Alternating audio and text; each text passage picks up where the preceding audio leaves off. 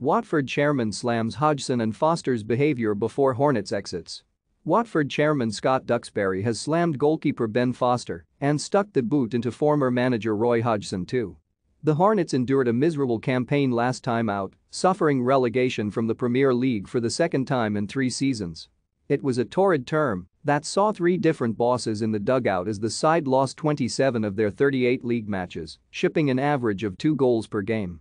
Now, with the dust settled and a new manager appointed in the shape of Rob Edwards, Watford are looking to bounce straight back. But Duxbury could not resist having a dig at 2 of his old employees, both of whom departed Vicarage Road at the end of the season. Foster, 39, came in for criticism for his online videos, which gave an insight into a club and dressing room that is not normally witnessed at the highest level. Duxbury, however, was not a fan of the candid clips. There are many things that occur during a season that are politically sensitive and that we can't discuss with fans in the way I would like to, the Vicarage Road chief told the Watford Observer. However, now the season is over, I'll say I think some of the videos were disappointing. Our sporting director, Cristiano Giuretta, met with Ben and asked him to stop. He promised he would, but he didn't. He was fined.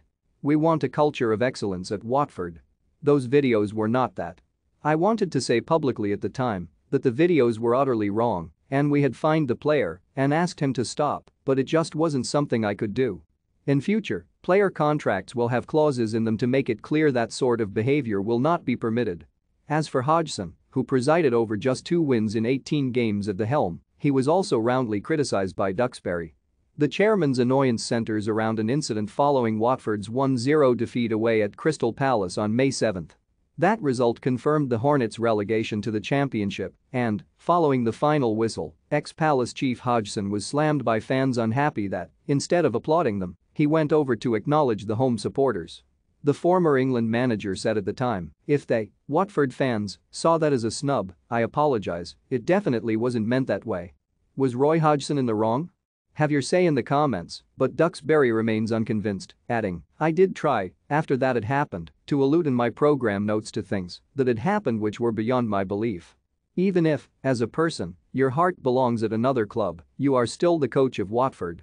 You've just finished a match which has seen you relegated and you ignore your own fans? No, you must go to your own fans and your own players."